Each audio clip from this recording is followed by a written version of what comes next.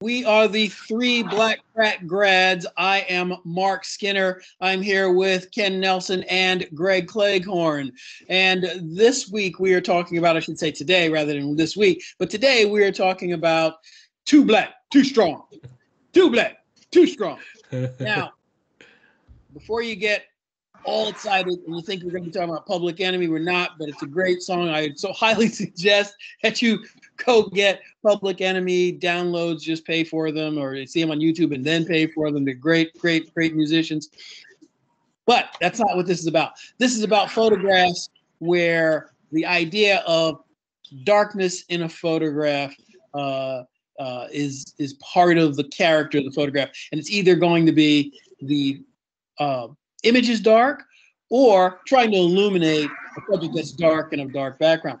Now, I originally had a photograph that I'd shown before. It was shoes that were black and they had a blue gel on them, and you could see that they were really black shoes on a black background. But then I changed to this image that Ken's going to post for us, and I was watching, believe it or not, in the middle of the night. So you know exactly when we tape this. The middle of the night, I get up. I'm on the East Coast of New York, and my wife and I, we get up and we go downstairs and we decide we're gonna get something to eat, and we turn on the TV and we see the beginning of the Olympics, and we wind up watching the Japan Olympic opening, and we felt like we were the only ones watching it because the stadium was empty. And I thought about in terms of photography and the fact that Japan's having a hard time. I kind of feel sorry for them. You know, Fujifilm was just told that they can't sell film in the U.S. anymore for environmental reasons, and that was a big blow to the Japanese manufacturing.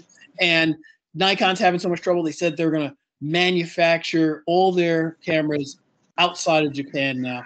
And I felt bad for them because these companies, as much as I love Hasselblad, and as much as other people like other brands, and I'm sure Ken will tell you what he likes, and Greg will tell you what he likes, I did a lot of my work on Nikon, so I felt like I owe them just at least this much.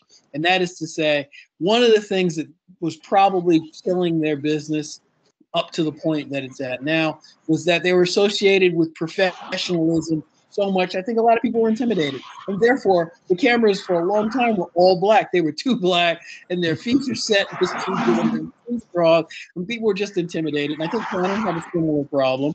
And that's probably why everyone's excited about that Z, as if you're from Europe, the ZFC camera. It comes in chrome and it's retro, and it seems a little bit more accessible emotionally, in some cases economically.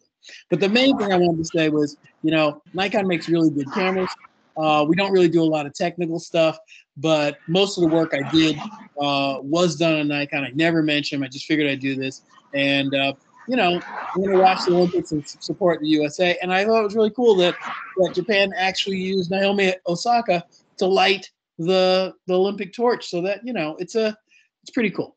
In any event, that's my too black, too strong. You'll see that the camera's black, the background's black, and I just wanted to give them props, at least for once. And that's it. And who's next? Is it Greg? I'll take it from here. Homage to Nikon. Good stuff. Always like that purple and Nikon. green. Nikon. Yeah, that's the question. Okay, well, too black, too strong. When I think about black and too strong, I think of course first of espresso because I'm a coffee guy. But photographically, I think of Ansel Adams, homage to Ansel, and his own system, and where he would try to capture as much of the gray tonal range as possible, except for in his color work. And when he would get a nice rich black, there's just something about black and white film, and you get a nice rich black.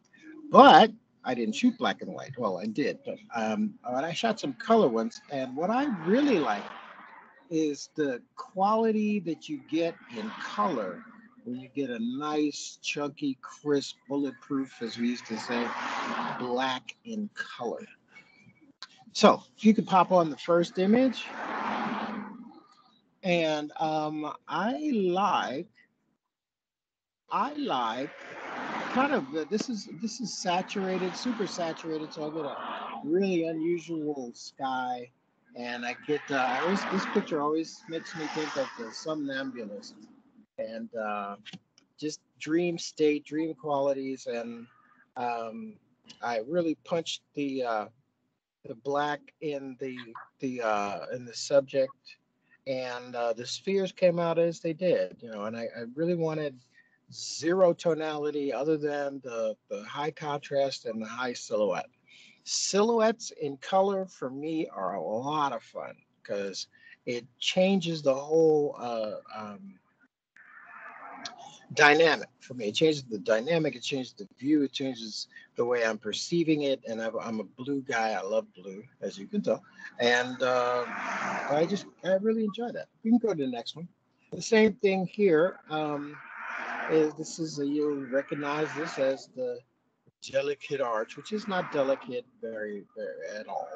I think it was actually man-made, but that's my opinion. I have some extenuating circumstances that I'll expound on in my next website that I'm in the process of building.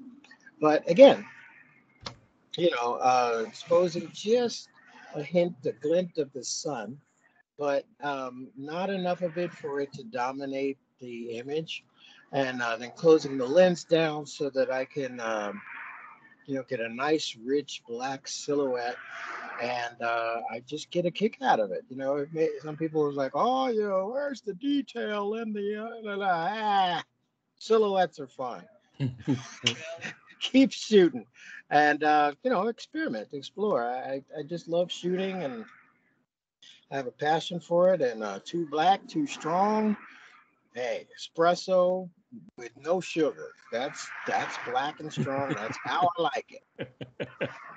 I'm good. Thank you. Thanks for the topic. Okay, cool. All right, so I'll take it from there. And what I sort of allude to in my images in Too Black, Too Strong is abstraction. And for the most part, anything that is that deep in terms of darkness is going to tend to lean to abstraction. And so I dug in the crate, say in the old days of DJing, but I dug in the crates and pulled out a couple of images, and this is one of them. And you may have seen this from me before, but I don't think I've shown it a lot. I just, Ooh. it's just so interesting. And of course, anyone who travels in New York City subways probably knows where this is. If you've traveled in Midtown, you know where this is. Where these so again, It looks like the crown of the Statue of Liberty casting a shadow. okay, cool. Yeah, they have those window panes in the crown. Cool. I'm just saying for abstractions. Yeah, that's cool. I mean, yeah, with the sense of abstraction, the connection to reality is going to be loose. Therefore, the ability for each viewer is going to be actually different than a regular photograph, because the abstraction is going to divest from reality for everyone, depending on where you are. You may strive to find the real in it, or you just may go with it and not care about what's real and what's not when you look at something like that.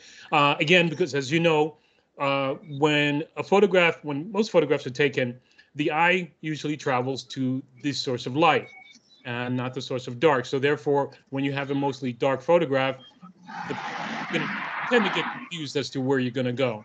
And this tonality on the light is not bright, but it's bright enough to be the main source of light that is going to make the eye. So that's for that one. And the second image is Wait. So where was it? I don't remember. I've been out of the city for a while. Where is that? Yeah, I'm okay, sorry. I'm messing up the flow. Go ahead. Yeah. I just Go ahead. I'll be all okay. right. And this is the second one, and it's probably even more abstract than the first one. But again, as you alluded to, backlit. Um, and here's the title I gave it. Are you ready for this? Oh boy. Ain't no thing but a chicken wing. Oh no. Are you sure? Are you sure he's eating a wing?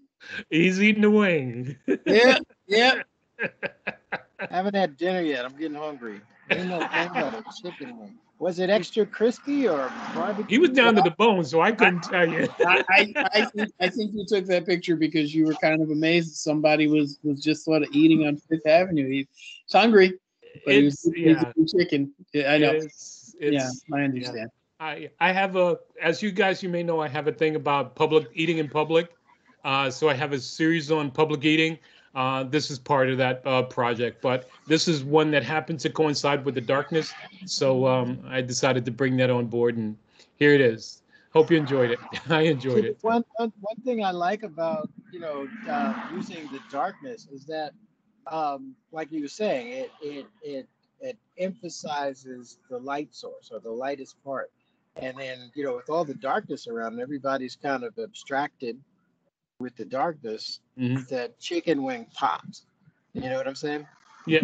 I So don't know, so man. I, You I guys, you like guys, the you guys are something else. See, because I thought I was going out on a limb when I went with a with a camera manufacturer, but you guys, you're a braver man than I can. You actually have you have a person eating chicken representing two black, two strong. Hey, that's purely coincidental. Okay. That's all I got, man. That's it for me. Okay. Well, I guess we're done for today. Well, Mark, I wanted to ask you a quick question about Sure. Nikon. Yeah. So, was the homage to a degree because you said that the issues with Nikon and the production, and then you said Fujifilm and not being able to. Is there sort of a darkness in the demise? Are you talking about the demise Yeah, of a? actually, yeah. There's Okay. also there's also like there's the darkness of this industry, Uh-huh. that for a long time was pretty much dominated by Japanese manufacturing, and whether one is a fan of that or not, the idea that one nation really kind of symbolized a certain level of professional photography, certain type of photography. I'm really, I was in awe of it. I mean, let's face it, there was a time when everybody wanted, a Nikon camera or a Nikon camera, I should say. And I think it's safe to say that, each of us at least bought one. Who knows how many, everyone individually bought, but that was like the goal, Uh-huh. was to get a Nikon. I mean, some people wanted to get Leicas and some people wanted to get Hasselblads, but they were Uh-huh. outliers. I mean, and they need neither of those were really on the horizon. But a Nikon camera was the pro camera that was accessible, Okay. Yeah. and Canon had not become this juggernaut with the white telephoto lenses representing sports photography, Uh-huh. because that didn't happen until the 90s. So Okay. it was really the Nikon. It was like you bought whatever you bought, whether it was a Pentax or maybe a Konica or something, or a Minolta, and Uh-huh. then everyone kind of knew what Nikon camera they wanted, whether it was an FM or an FE or maybe an F or some iteration of the F, maybe an F1, an F, an Yeah. F2, an Let's. F3. You know what I mean? Greg wants to interject. Yeah, yeah, Let, yeah. just not to tell my age or anything, but there was a time when Nikon's lenses looked like the Canon look now. They were silver and black, uh-huh. but I mean they've gone all black, but the Canons, today's Canon kind of look like yesterday's Nikon telephoto. So I'm Yeah, just I saying. I believe. don't know why I threw that in there, Well, but I believe it. I mean, I think in design there are a lot of ideas that manufacturers have that they take from other designers, other manufacturers earlier.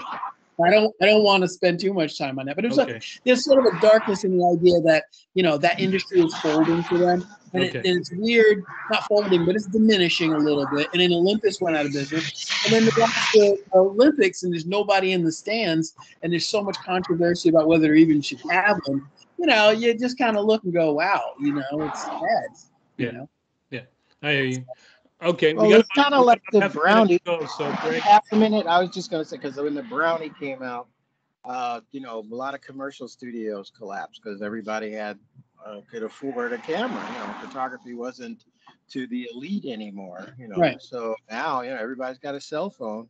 I went right. to an event and I think I sold 2 pictures at an event Yeah, where right. most people would be like, "Yeah, I did my picture too," you know.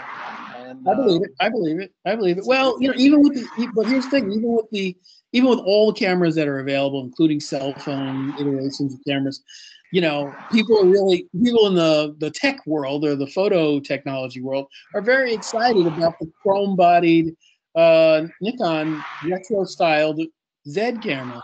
And I realized it's because all these years, these big black cameras were too intimidating for people. I mean, you know, you look like a professional. You show up at a family gathering with with that. It looks like overkill. Camera. So, It's like, why so don't you it's good. It's gonna be fancy camera? yeah. And not that it is overkill. It's just that people get a little antsy about it. So I think with their Z camera, they'll probably rebuild a little bit of their brand, and they look just like an FM, and people are loving it, and I'm happy to see that. But I just wanted to give them some props because right now, I'm working with the other brand primarily, and I just wanted to kind of say because I don't mention them, you know. The whole photography industry is in a flux now with these I mean, the cell cameras are doing amazing things. I mean, like no thought time lapse, no thought slow motion, and they're shooting it at 1080p, so you can pull a fairly decent print from it because it's a Yep. high def image, So the stuff that they're doing, and it's going to do nothing but get better. Yeah. All right, so I'm gonna pull this in because we're gonna try to keep this one really short, right? Yep. Unless Ken's got something to add. No, go ahead. Nope. All right. Well, we have been the three Black Pratt grads, We still are. and we have been, and we still are, and we will continue to be. And I am with Kenneth Nelson and Greg Cleghorn. I'm Mark Skinner, and we've been talking about Too Black, Too Proud. Oh, excuse me, Too Black, Too Strong. Too strong. There you go. Not too proud. Too Black, Too Strong in terms of photography. So there you go. That's it. Have a good night.